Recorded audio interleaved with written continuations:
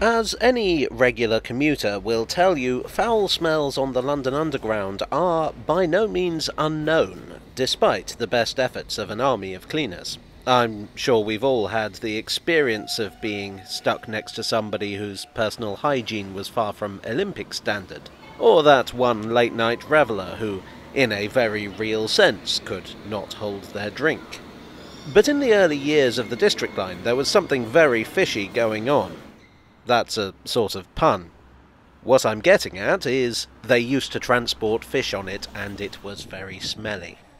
London has been a centre of the fish trade for centuries, thanks to its position on the River Thames and relative proximity to the coast.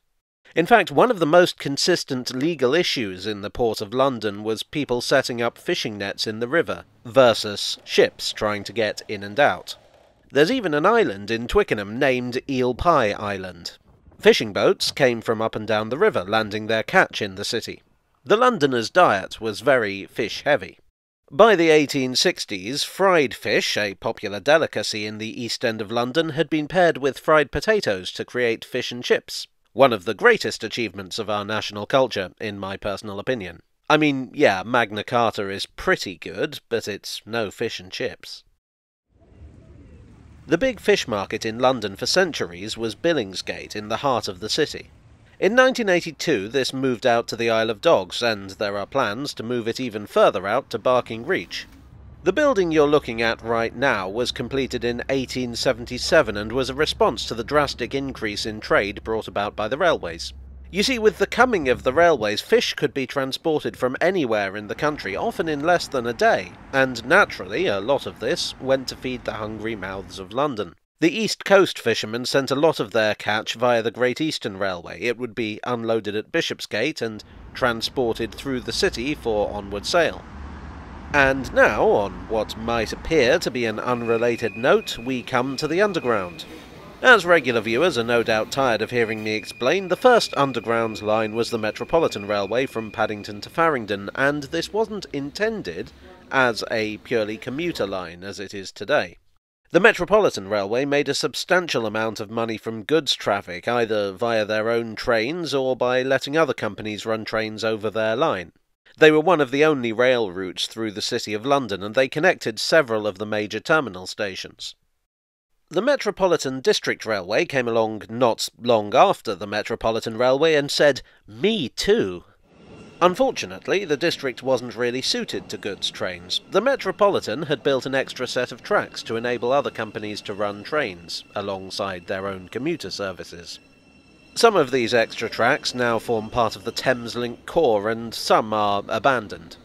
The district couldn't afford to do the same, nor could they afford to build the kind of goods handling facilities you really need for freight, which, again, the Metropolitan could. Therefore, the freight they carried was limited to what they could put in the guards van on their passenger trains.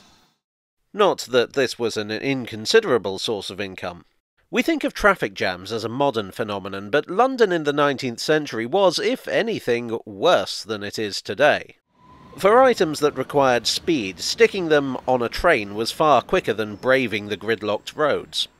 Parcels, post bags, luggage and newspapers were often sent this way. The district opened parcels offices specifically to make the most of this traffic and hired porters and bicycle messengers to enable a complete delivery service. But that wasn't all they carried. Monument Station opened in 1884. It wasn't far from Billingsgate, and I'm sure you can see where this is going. Fish, after all, is another very time-sensitive commodity, and in the days before modern refrigeration, even more so.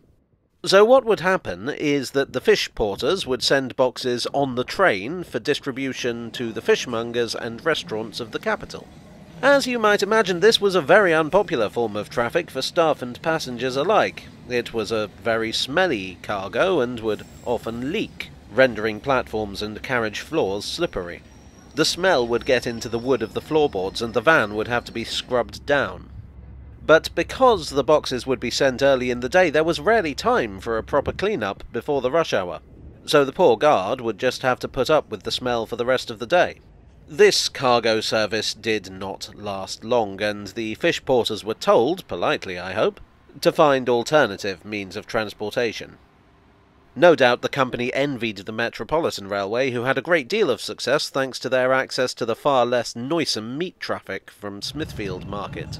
But it seemed that for the district, market traffic on that kind of scale would remain the impossible dream. Well, I hope you enjoyed this stinky tale from the tube. If you did, please do click the like button and consider subscribing for more.